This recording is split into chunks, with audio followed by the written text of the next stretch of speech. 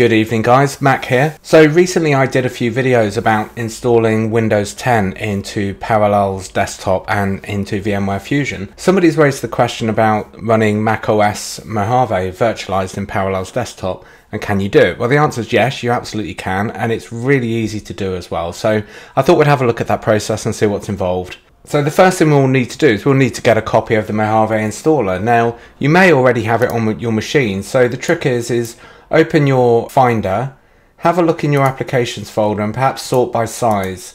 You may find that actually the application is in there. It may not be, and if it's not, I'll show you how to get it. What we're going to do is fire up the App Store. We're going to search for macOS Mojave. There we go. And you can see it's there. Now, it'll say I've viewed because I've already downloaded it previously. But what you can do is if you hit Get again, there we go, you'll see the software update running. Now bear in mind I'm already running Mojave. You may get a slightly different experience if you're running on previous versions. And it'll say, are you sure you want to download it again? So I'm going to say download. It's about 6 gig, so it'll take a little while on, well, on most people's internet connection. Mine's going to take about 45 seconds. There you go, now it's all done. Now what you'll see is the Mojave installer pop up again. We don't want to run that, so I'm going to select it and just quit out of it. Now if we pop back into Finder, into your, if we pop back into Finder and have a look in applications, you should now see that install macOS Mojave at the top there. So that's the image we're going to use to actually install. You might want to back that up somewhere else if you want. I do that, save me having to re-download it every single time. So we're just going to leave that there.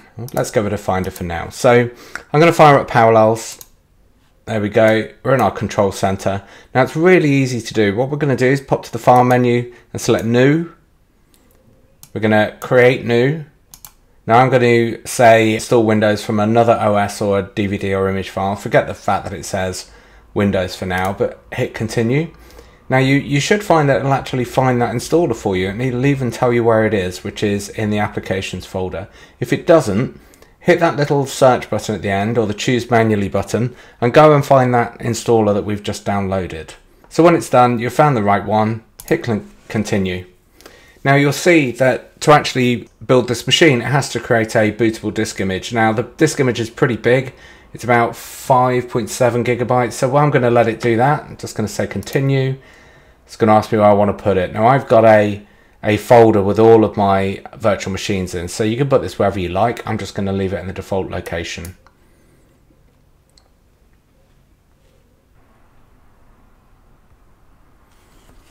There you go, and it's done. Now it may take a little bit longer on your machine. This is an iMac Pro and it's got a ridiculously fast SSD in it. So here you get to choose what you want to call it. I'm just going to leave it as macOS. Now you'll see a couple of options down the bottom there. I'm going to select customize settings before installation, just so we can have a look at the configuration of the machine before we let it launch. So we'll go there, click create, off it'll go. Now, if you see there, we've got the option to actually configure the virtual machine. You'll see by default it's got 2 gig allocated and 2 CPUs. I want to up that a little bit because I want to use this machine for something specific. And what I'm going to do is pop into hardware, which is there. I'm going to up the number of cores to 8. Now on your machine you may not have that many, so you know a reasonable place to start is the 2 that it recommends. But if you want to up it, perhaps try it at half the number of available cores. I'm also going to up the RAM as well. Now this machine has a ton of RAM in it, so I'm going to update the memory in this virtual machine to 16 gig. Depending on what's in your machine, perhaps a reasonable place to start is 8 gigabytes. And the other thing I'm going to do is look at the hard disk here. So the hard disk for my main macOS hard disk is only 64 gigabytes. So I'm going to change that, and what I'm going to do is click on Advanced Settings, click Properties, and I'm going to change that to 128 gig because I want my hard drive to be a bit bigger in this machine. There we go, and that's done.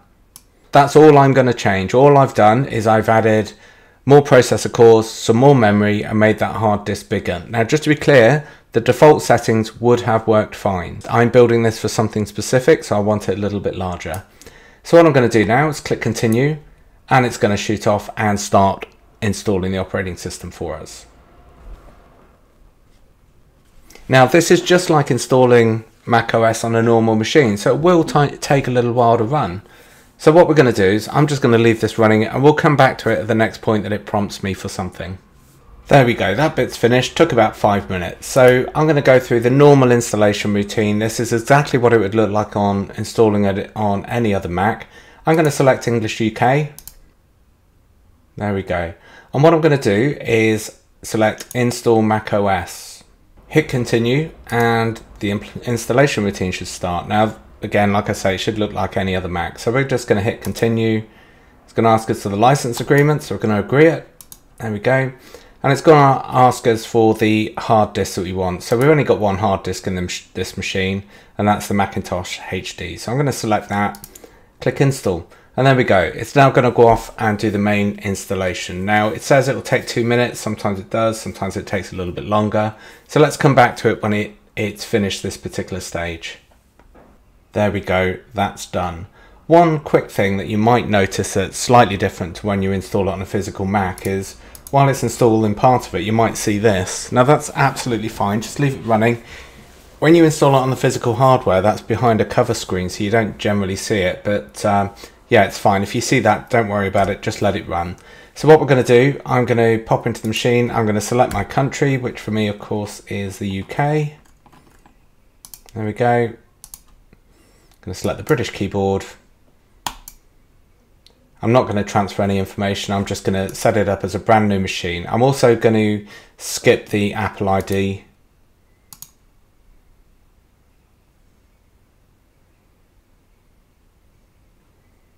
Okay, accept that. So I'm going to create an account. Of course, now you can create this however you want. I'm going to use my standard admin account that I use for fresh build machines. It'll go off, it'll take a couple of minutes to do this.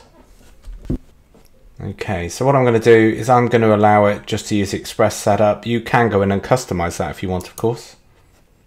I'm going to go, let's go with dark mode just to see what that looks like in a VM. There we go. Okay, now there we are. There is our macOS Mojave in Parallels. There you go. Now you'll see it's 10.14.1. That's because I've only just downloaded the installer package from the App Store. If yours is 10.14.0, you may have to run the software update to get the latest version. Now one final thing you may want to do is if you pop up on the menu here, go to Actions and select Install Parallels Tools. You'll see a CD or DVD pop up on the desktop, or a software installer package anyway. Just click install and we'll get the Parallels tools installed.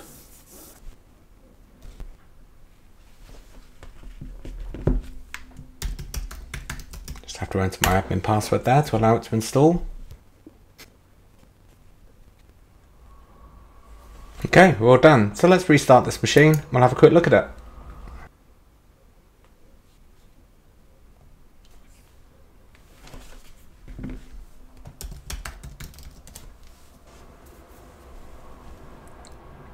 There we go, we can get rid of that Parallels tools now. With the tools installed, you should see all your shared folders, for example. And there you go, we now have a macOS Mojave virtual machine.